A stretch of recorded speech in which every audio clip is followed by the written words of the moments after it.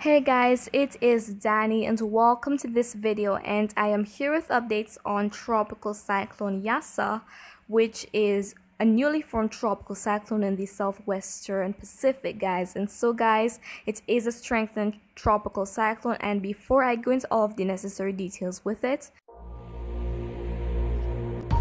please subscribe and tap the bell so you know every time when I post a new update.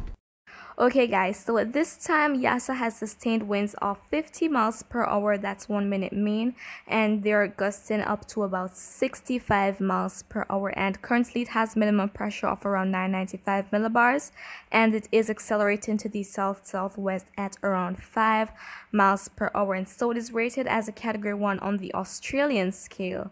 And so guys, we're expecting it to be intensifying as it makes its way to the southwest, and by the 18th of the month, when it's going to be to the southwest of Dani'i, the system is expected to have sustained winds of around 95 knots. So it's going to be a pretty significant tropical system while it's going to be making its way to the southwest, and ocean temperatures will definitely aid in its intensification as a tropical cyclone, guys. And so guys, if you're in Fiji, you want to take the necessary precautions and be safe, because this system could bring some potentially life-threatening conditions.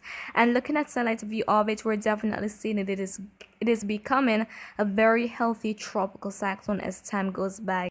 And as I said earlier, the system is the first of the 2020 to 2021 Southwestern Pacific cyclone season, guys. And so guys, the season runs from the 1st of November to the 30th of April, guys. So we are definitely expecting to see more tropical systems as time goes by. And so guys, that is really it for this update. And if you found it to be pretty informative, please give a thumbs up.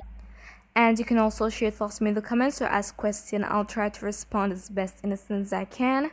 And just remember to always be weatherwise, and I'll keep giving all the necessary updates as time goes by.